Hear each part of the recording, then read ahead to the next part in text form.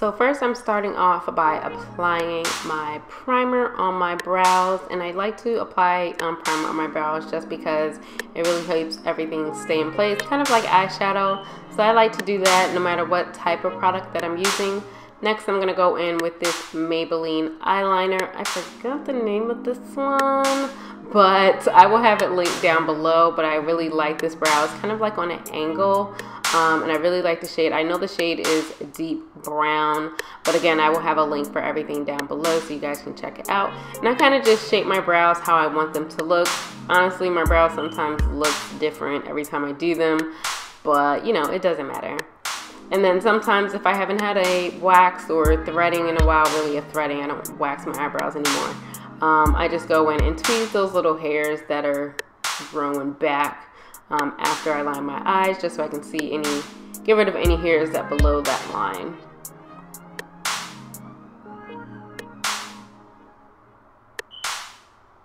And I use my Tweezerman tweezers. These are my favorite tweezers ever. Next, I'm gonna go in with the Tattoo Studio Brow Gel from Maybelline.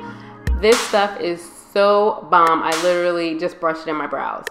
You can go in also with a angled brush and apply it. But I usually do that like if I have like a lot of time. I do use two shades. I use the deep brown, and then I believe the lighter shade, I believe is soft brown or medium brown. Again, I will have everything that I use down in the description box. But I love this stuff. Like literally just apply it and like just brush it out and like boom, it's done. Like who, you know, I like spending time on my brows, but this, you know, just speeds up the process so much better and just looks so neat. Next, I'm gonna go in with my MAC Studio Finish Concealer in NW40, I believe, and apply that under my brow just as, you know, to clean it up, make it look really sharp, and, you know, make it look nice and neat, like it's been freshly threaded. And I'm just gonna blend that out with one of my Royal Atlantico Motor brushes. And then I'm gonna go in and do the top as well. You don't have to do the top, but I just, you know, like how it looks.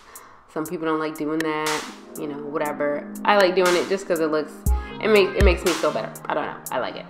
And then the shade of concealer I'm using, this is NW45. It's the same Studio Fix concealer, and I just apply that at top.